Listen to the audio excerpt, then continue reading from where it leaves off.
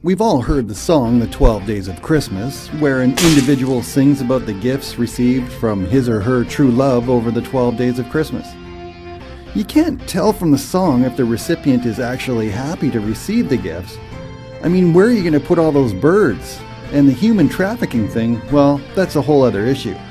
But if you were crazy enough to want to buy all those gifts, what would it cost? Well, let's have a look.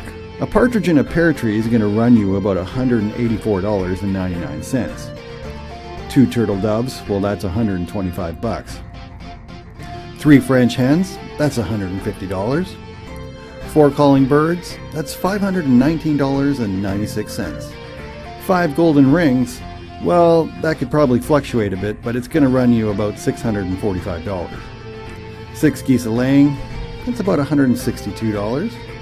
7 swans a-swimming, now we're getting up there, that's $6,300. 8 maids a-milking, well, that's going to run you about $58.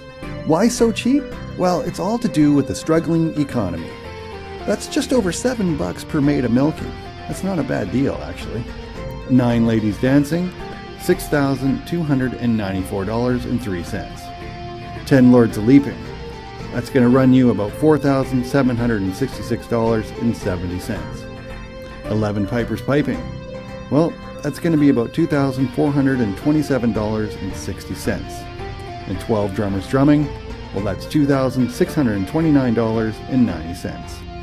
So, the total cost for all those gifts in 2011 is $24,263.18. But keep in mind, that cost doesn't represent the repetition within the song of all those gifts.